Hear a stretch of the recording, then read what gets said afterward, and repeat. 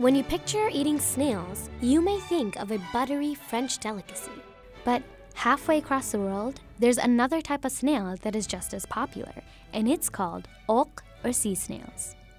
In the streets of Vietnam, people have been eating them for centuries. That's Dan Dao, a Vietnamese-American travel and culture writer. He's joining me today to teach me how to eat sea snails.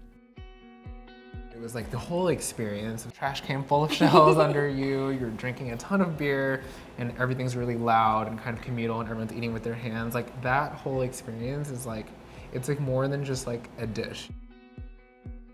Snails is very, very popular in Vietnam, and people just eat snails and drink beer all day. That's Jimmy Lee, chef and owner of Madame Vo BBQ in the East Village of New York City. He says there are a few reasons why sea snails are so prevalent in Vietnam. One of them is geography. Since Vietnam is a coastal country bordering the Pacific Ocean and the South China Sea, seafood is available everywhere. With their snails, it's so easily accessible in the country, and it tastes so good. Sea snails also play a role in Vietnam's cultural practice of social eating. So in Vietnam, we do ăn nhậu. It means eat and drink, and symbolizes family and group gatherings. People really sit out on a plastic stool. You get there after work and you stay super late, eating snails and drinking beer. Dan says that back in Ho Chi Minh City, there's a whole road dubbed Snail Street that's lined with restaurants and stalls cooking up snails and seafood. Now, some may think the culture of eating snails came to Vietnam when the French colonized the country in the late 1800s, but archaeological evidence tells us a different story. According to author Vuong Lien, piles of discarded snail shells were discovered in Nghệ An province of northern Vietnam that date back to over 10,000 years. Vietnamese people, we eat, anything we can find practically.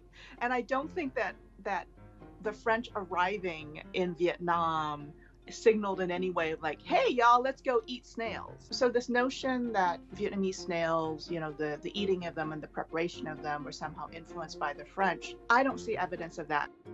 Other differences between the dishes? Well, French escargot is typically prepared with land snails, while ốc is freshwater or sea snails. The French dish can also cost up to $50 a plate, while ốc typically goes for about $4 per plate in the streets of Vietnam. To see just how ốc are prepared here in New York, I joined Chef Jimmy in his kitchen. He's one of the first restaurateurs to introduce nhậu, the culture of snail eating, to the city. Today we're making ốc xá ớt, so it's a lemongrass boiled sea snails. All the flavors are already in the snail, and what we want to do is to enhance the flavors with lemongrass, red chili peppers, and lime leaves. So this is a very simple way, very traditional in Vietnam, and you're going to cook it down and let all the flavors come in and be embodied into the snails. Surrounded by the aroma of herbs and spices, my curiosity was piquing, and I couldn't wait to try ốc with Dan. You've never had snails before? Never. I have like, never. Not even escargot? Not even escargot. Okay. Hello! Hey, what's up, guys? Thank you! So you've never had snails, so let me show you how to eat it. Okay. It's this little guy, and you're gonna kind of pull it out. And it's really intuitive, I think, because you see how it's like, the meat is kind of curled, like, based on the shape of the shell, right? So you kind of put it right here, and you pull in kind of a swirling motion. Oh, wow. And like turn it at the same time, like you're unscrewing it. Then you take off this little part, this hard part, and then you dip it. You just pop right in. What am I supposed to expect with the taste of this? I mean, it's gonna taste a little seafoody. It is a sea snail, so it does come from the ocean. Kind of like clam, like it's gonna have a bite to it. There'll be some texture, some kind of like chewiness. And this one's a little spicy because of the chilies. Pull out, so you have leverage to kind of pull it out that way. Did I do it? Yeah, perfect, exactly. Okay, now I put this in here. Yeah, and just dip it. Okay. Here we go, guys. My first time having sea snails. What do you think? It's more chewier than expected. Yeah, definitely. But, oh my god, that dipping sauce is magical. Salty, sweet, sour. That's what I love about kind of like Vietnamese food in general, is that they always try to hit that balance. I expected these sea snails to be softer inside. In terms of like texture, I thought it would be more like a pudding consistency. No, not at all. That's the thing. I don't really like that mushy things. I'm actually kind of glad that it has like a bite, like you're eating like razor clam or something. Yeah. I don't want to say it tastes like chicken, but it's definitely like much more chewier. Yeah. And the texture is kind of cartilagey. But the sauce really does it. It's spicy, it's salty, it's flavorful, and it just makes this such a great experience. Yeah. Next, we tried Chef Jimmy's modern take on oak.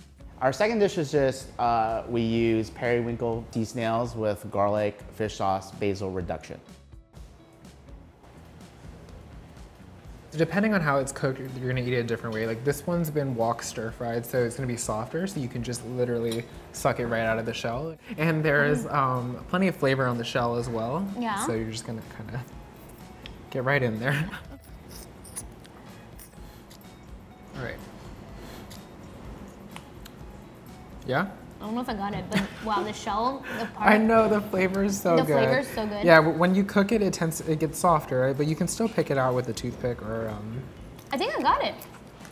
Oh my God, I could literally like eat this all day. This is so good. So what do you think of this one compared to that one? I love this one so much, and it's kind of addicting to eat these. Right. Like once again, it's like, I mean, people in the States who go to like seafood boils, crawfish boils, like the whole idea of like eating fresh seafood with your hands, like that'll be a familiar thing for most people, even if it's snails and not crawfish. I want to try this one again.